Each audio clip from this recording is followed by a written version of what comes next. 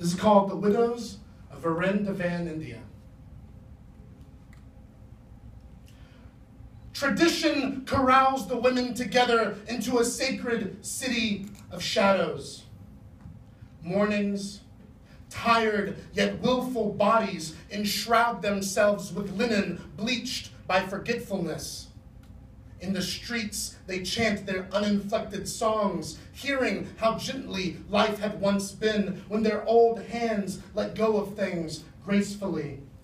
But they can't dare hazard a spare moment out that prayer because their day's allotment of rice depends upon it. It has been this way for centuries. Tossed out by their families for daring to live without a man who has already left the earth. Their kind know a heartbreak like no other. But today, one brisk finger pushed down against the scales that measure how things get done around here. And every breath now is rushed as the uncertain momentum of possibility finally enters this kingdom of sorrow.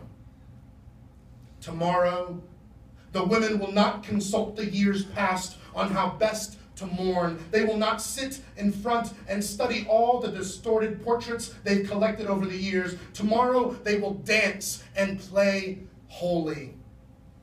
Now, in bowls across the city, soak red pomegranate rinds with hibiscus and turmeric to be poured into water guns. They boil aromatic blueberries in iron pots overnight, or they grate mint leaves and beetroots that chill open-aired to be ground up into pure pigments, balled into Ziploc bags, or filled into half-inflated balloons.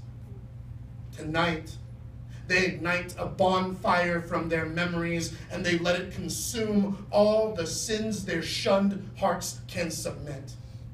While they sleep, a rare, thrilling concept sweeps across their landscapes of simple restraint.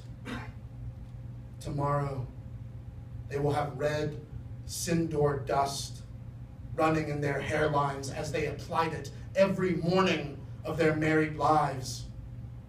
It's only a simple smear of color, no more than a light fingerprint that said, I was once touched in such a way that it must be made permanent.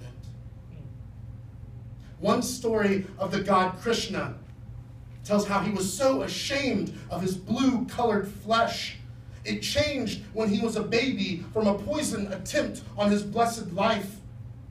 But years later, his wife-to-be came to him naked and said, paint me any color you seem fit. So tomorrow,